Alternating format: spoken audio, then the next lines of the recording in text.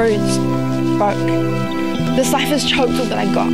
Every part of me is down now that this day has come around. Life's changed so unexpectedly, repeatedly tearing me down as I try.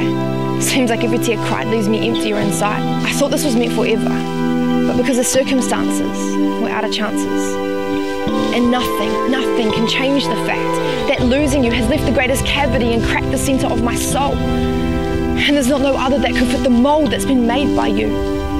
Nothing else will do. And through the years, many memories appeared. But from now, backtrack to the day that we first met.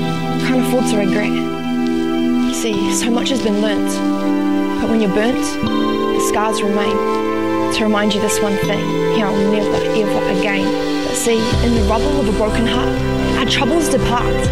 To make way for this signifies a new day. An opportunity to make our own way.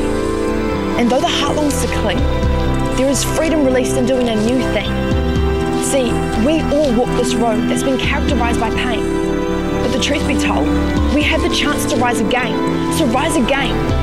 Don't let the reminders of your past dictate your fresh start.